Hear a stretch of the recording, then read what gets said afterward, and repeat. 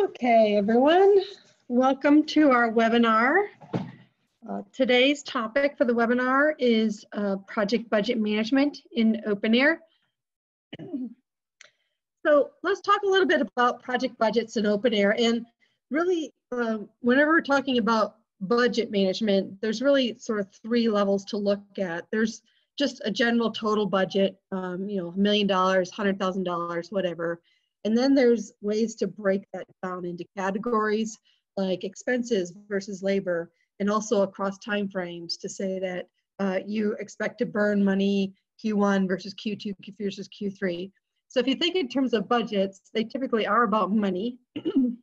But as we all know, with services, money backs into hours, so to speak, and money can be broken down and sliced and diced in different ways. So budgets contribute a lot to things like forecasting and understanding how we're doing against plan. Budgets also give us information about how we're looking to attain goals based on perhaps the type of services that we're planning to sell. Okay, so there's a lot of different ways to think about budgets, and what's interesting, and you may not be aware of it, is OpenAir actually tracks different types of budgets in the system, and that's what I'm going to start off talking about, is the different types of budgets that you have available in OpenAir. So the first budget, and this is sort of the beginner budget, I like to say, the first budget is just using that simple field that's sitting there on the properties page in the projects module. In the projects module of the properties page, there's a budget field. And if you can type into that field, you have what's known as, and this is my terminology, the basic budget function. And you put a dollar value in there. When you put a dollar value in that budget field, there are standard fields on reports available. Budget versus billing, for example, invoicing, income, budget versus income, percent burn and remaining. Those are all standard fields in OpenAir, although you can create custom calculations. Those are already in the system. It's been around for a while. But of course, one of the challenges in using this budget field is it's a single number. So some of you who are using this single number, you're faced with the challenge of, okay, now I get a change order. How do I reflect the change order? Do I just add to it? How do I know when it changed without having to run a report? So that's some of the downsides, but this is a practical and an easy way to use a budget feature in OpenAir. Now, many of you may be using the budget functions that are found under the financials menu. And when you look at the financials menu, there are potentially two budget values that you see in the drop-down list. So the first one that you're showing on the screen here with just the word budget, that is known as the transactional budget. And the transactional budget feature is an internal switch. If you're not seeing this as available in your system, first off, it has to be enabled by project stage. And if you don't have the option to turn on the budget feature, then there's a switch that you have to ask for from NetSuite support to be enabled so that you can use this budget feature. What's interesting about this budget feature, this has been around for quite some time, and it allows you to have multiple records that represent your budget. And with each of those records, you can actually add other descriptive information such as a budget category. Is this a change order? Is this initial funding? Or is this a credit? You have a budget date, so you can see when something happened as far as the budget being enhanced. And you can also add the service field, which is the same field that's on the task form or your timesheet form or your billing rules and revenue rules that you see, so that you can do holistic reporting financially from both a budget and an invoicing and revenue perspective by using the service feature. Now, the third type of budget in OpenAir is known as the project budget. So this came out probably about 4 years ago now. And this project budget feature is a cost planning tool, okay? There are many ways to use this. I'm very excited about this feature because there's a lot of ways to think outside the box using this project budget feature, because it gives you a lot of flexibility in terms of tracking hours or money. It gives you time dimension. It gives you categories. So labor can be by service and by job code, expenses by type. But it is a cost planning mechanism, and it's a much more you know, with more features comes more functionality in there, more options. You can already see on the screen the difference between this, this single little line that I'm going to show you examples of later, and this more of a spreadsheet type view. Now, the project budget feature allows you to track costs, so the cost of hours, the cost of expenses or expected expenses. It provides a markup, so you have a percentage action that can represent a type of billing in the system. It does have the ability to break things down in a very granular level. It can be at the project level, the phase level, the task level, and within each of those, it can have expenses, labors, and purchases if you have the purchases module available.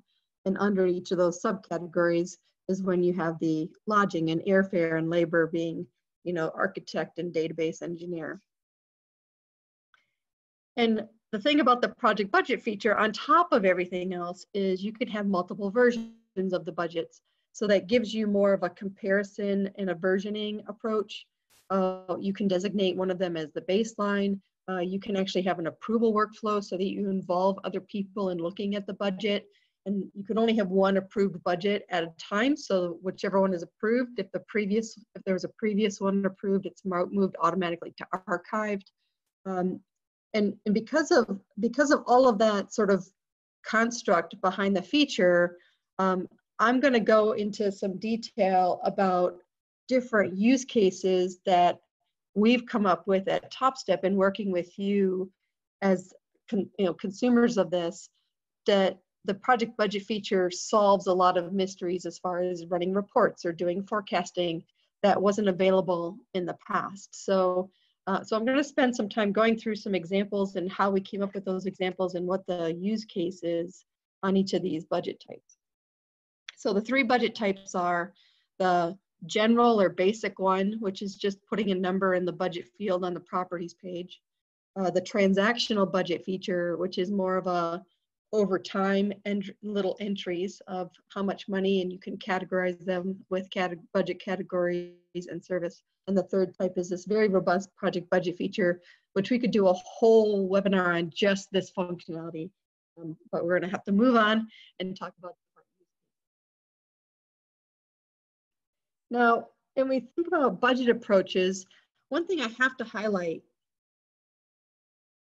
is when the project budget feature came out, because it was using the term budget, there was some initial confusion on, is the budget feature planning revenue, or is it planning costs, or is it doing both? And really, it's a cost planning tool with the ability to do some kind of billing anticipation, because there's a billing function as part of project budget feature.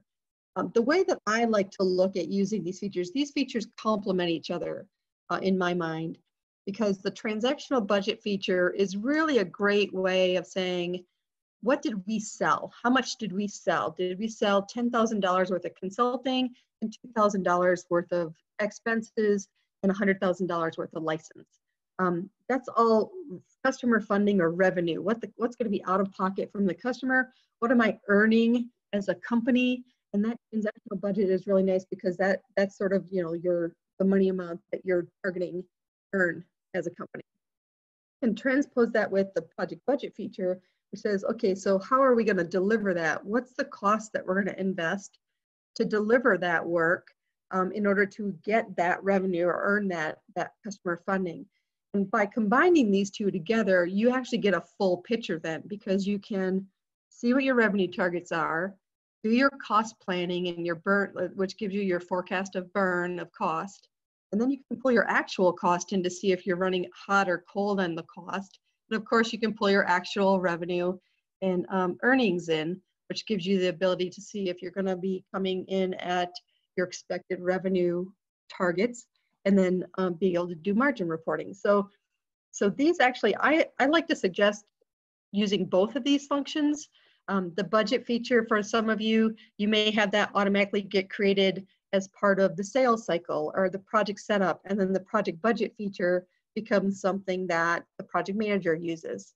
But I'm going to take you into some use cases now so that you get some ideas of, you know, what would be a good thing to use both of these for or one of the other for. Okay.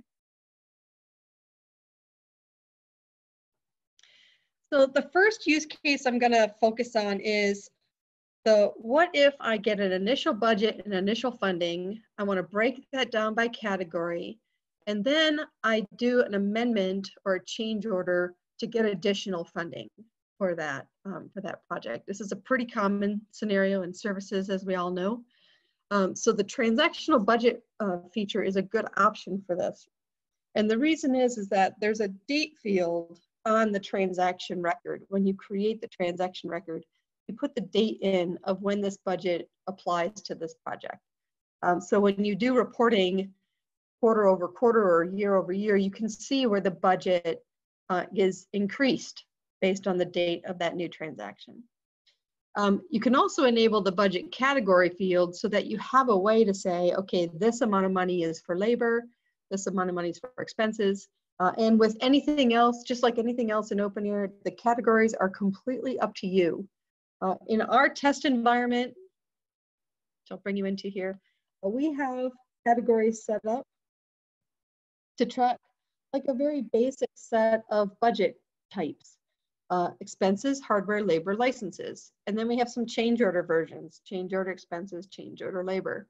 And what that gives us the ability to do is we can run reports on budgets, and we can actually break down when was certain budgets, when did certain budget apply to this project? When did they get added to the project?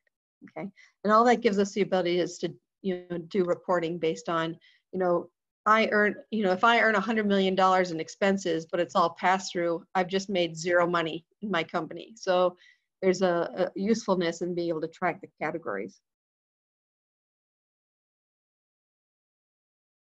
Resume slideshow. Likewise, there's a service field as well that you can enable, and I like to enable this because the service field, and some of you have renamed it to other stuff, but the service field to me is a really nice glue reporting value, because that service field ties things like time and billing and revenue and of course budgets now all into the same report. So you can actually run a report, group it by service, and have all of these different tables be related together simply because they share this one value. Okay, so you can actually, on the project transactional budget feature, you can set a service. It's not required. Of course, you can make it required, but you can set a service on there so you can see what it looks like.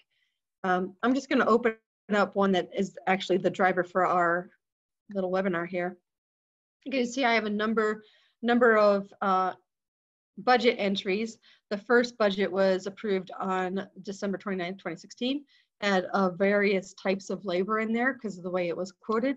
And then there was an amendment or a change order back in 2017, which added some more information. And if I open up any of these items, you can see the simple form. What's the date? What's the money? Of course, currency if you have a multi-currency environment. What's your budget category and what's your service? Okay, and the service is the same service that you see in your billing rules. So this, just simply by doing this, you get a full picture of your budget, but you also can see when the change order happened from a money perspective. And this total value here, this 251,400, is what displays in that budget field on the properties page. When you have this transactional budget feature enabled, you no longer can just type something in this field. You have to actually, let's find it here really quick. You'll see it's a read-only field. So I know when I'm working with many of you on questions and I open up your project properties, if I see that this is read-only, I completely assume that the transactional budget feature is enabled. It's just connected that way. Oh, and by the way, I'll take questions at the end of the webinar. So let's think about another use case, is what if we were wanting to do like proposals? So we want to do a costing plan, and usually you sort of back into what's the price that you need to put on a proposal for a customer based on how much it's going to be delivered, who's going to work on it, that kind of thing. So the project budget feature is actually something you may want to consider because it is very much like an estimation spreadsheet. Many of you have that in your sales cycle. If you don't use like a costing system or a sales tracking system and you did something directly in OpenAir, the budget feature could help you with that. Here you would basically use the cost of labor, the actual cost of expenses and so forth, and you would use the percent profitability field, which is something you can see here in the screen, this middle screen here. If everyone's cost rate was $85 an hour, and I did a profitability of 40%, I would have to bill out the labor that I'm quoting at 119 in order to get a 40% profitability. So if you think in terms of that, what you can do is you can use this budget feature to sort of plan out the hours that are going to be needed over time.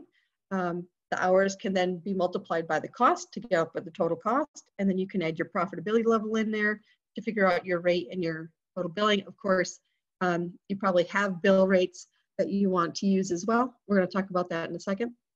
But this is a pretty simplistic approach to using it for proposals, for example. And the other nice thing about this sort of project budget feature is you could have multiple versions of this. So you could actually have, here's was our initial guess, here's version 2 of the scoping, here's version 3 of the scoping, here's version 4 of the scoping. And that gives you the ability to sort of compare and contrast different versions of the budget and then decide which one you want to move forward with. And you actually have the ability to tag that as a baseline. So that could be your as sold baseline, for example. So that when your project manager takes over and it's a closed deal, they could start their own versions of the budgets and be able to compare that to the baseline. So many of you may not have played with the project budget feature too much, but the project budget feature, when you create a budget, okay, project budget, it gives you basically the ability to say, give it a name, give it a date.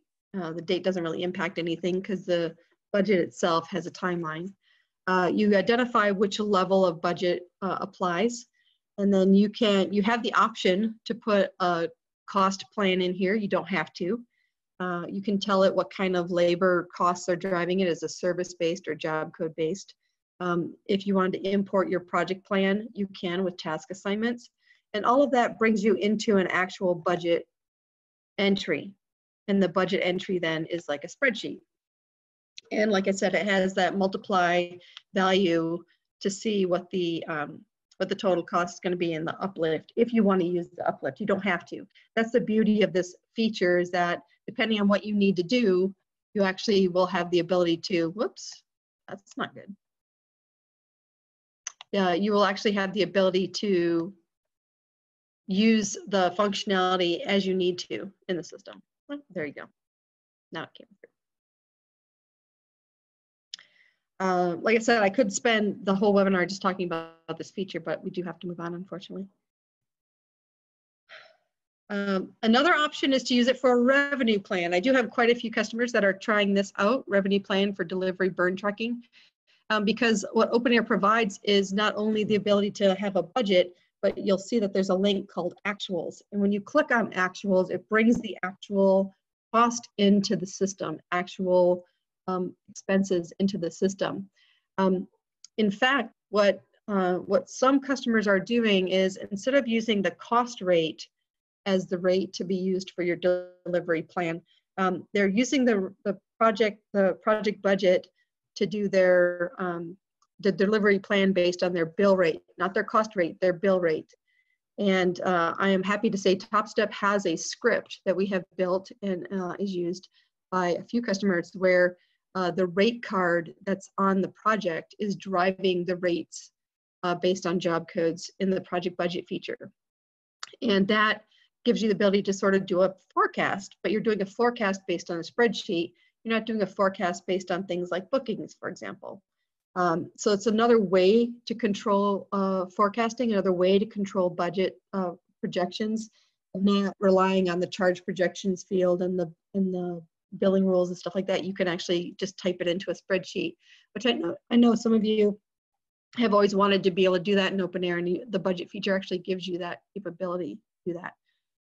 If you did like an actuals value inside the budget feature, it brings the actuals in so you can see how the plan is going, but you can also do the actuals by just using a report. So you can pull the budget features, the budget reporting values into a report, and then pull the actuals from your invoicing, for example. So you do have lots of flexibility here between reporting and the feature itself on how to display the data in the system. An interesting challenge that was given to me by a customer that we solved with also another scripting option was to be able to track resource plan changes over time. Somebody has shifted the entire schedule 2 weeks or added somebody that we didn't have before. How do I know as a resource manager that they've made changes to the plan? So we actually used the project budget feature to solve this by using a 2-script solution. One script you would enable to say, okay, I want this project to now start having weekly baselines of the bookings brought into OpenAir, into my project. So you basically turn on an auto create switch, which allows the auto create script to say, okay, I have to capture the first baseline. And then I tell the second script every week, make sure you grab the next baseline for me. So I have something week over week to compare in a report. And then the way that the budget feature, since you have multiple versions, you actually have the option to show every single project budget in a report, and then you can compare them side by side. And if you add color coding, now you really get a report like this. So this is quite colorful. You probably wouldn't go to this extreme, but you can see how the subtotals are the names of the project budgets. The script gives it a date timestamp, so we know how to keep things in order. And you can see all you have to do is look over time to see something shifted, something didn't shift, something shifted, something didn't shift. And this gives you the ability to see what has changed over time for a project if they're given a weekly schedule, for example. Not ideal for those of you who have very short projects. They're only a week or two long, but if those of you who have 3-month project or 4-month projects where you really need to keep an eye on how those schedules are shifting as they ripple into other big projects, this might be something you want to consider.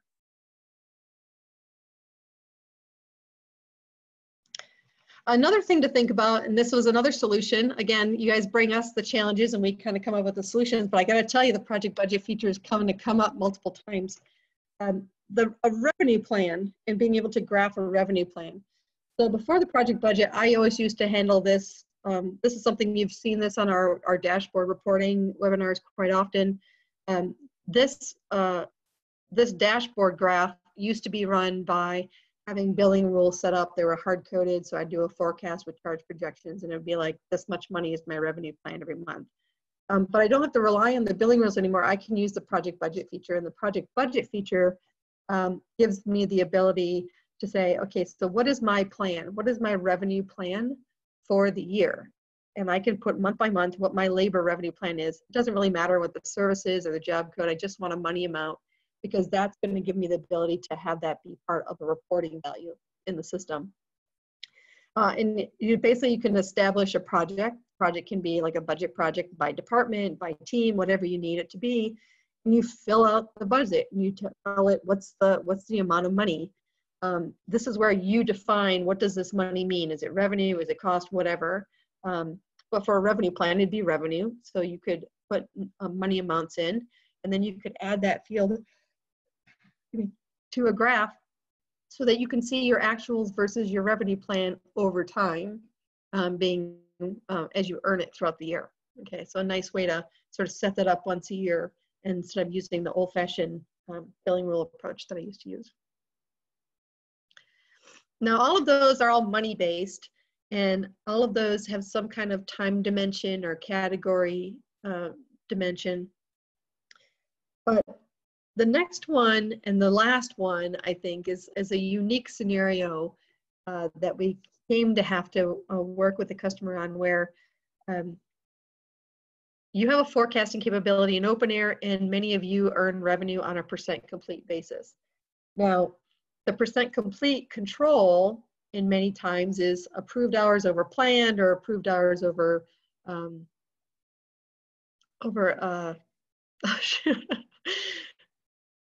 EAC, ETC, estimated, sorry, could not pull a word. But in some cases, you don't really have, although you have a timeline control, you you want to have more of a spreadsheet control. And so I was challenged by a customer to say, I want to control what % complete I should be hitting each month. And I want to control it in some kind of data entry way. I don't want to have to deal with the bookings or the task assignments or dates. I want to be able to say, on this month for August, I should be 50% complete. So I, again, came back to the project budget as a solution. And actually, the solution ended up being, take the project budget feature, but plan out 100 hours at a cost of $1 an hour. So you're planning out 100. That was the key, 100. And whatever the timeline is that you need to spread that 100 across, as long as you spread out the 100, that as 100 hours, you have an ability to create custom calculations based on that project budget to come up with a percentage value. And then if you use that percentage value to multiply by the budget, it should say, here's how much revenue you should earn this month, okay? So like in the report that I set up that's on the screenshot on the slide, you can see how like Q1 of 2018, this project was supposed to be 13% complete, which would have earned $32,000, but the actual invoicing amount was only 19. So we were falling short based on where we wanted to be from a percent complete perspective. But I used the project budget feature with this, along with the budget feature, to come up with the budget amount and then the percentage. So how did I actually do this behind the scenes? The key is setting up the project budget feature for these types of projects. And of course, all of the examples that I've given you, you could actually mix and match all of these project budget examples. But of course, you can't really combine more than one on the same project. You'd have to sort of decide what kind of projects you use, what kind of techniques. But as you can see the top here, the project budget feature has 100 hours planned at $1 an hour cost. So as long as I planned out the full 100, I planned out my percent complete. And then I would use a custom calculations to take the project budget labor hours divided by 100. So I get some kind of like, percentage multiply. And then the revenue forecast is just that percentage times the project detail budget. So that gives me my money amount. So now I have a way to control the percent complete by just adjusting my budget and system. Of course, if you go over 100% or under 100%, your numbers are not really going to match. So it's a process behind the scenes as well. So I hope this has given you some ideas, some interesting ideas on the project budget feature. It's not just a spreadsheet to track hours and costs. There's many more options to think about. Look and see what you need as an organization to support reporting, planning, forecasting, estimations, all those things that you use spreadsheets for. See if perhaps the project budget feature can provide some information for you. Because my big thing is always think outside the box when you get a new feature, because there's lots and lots of options available for you in OpenAir.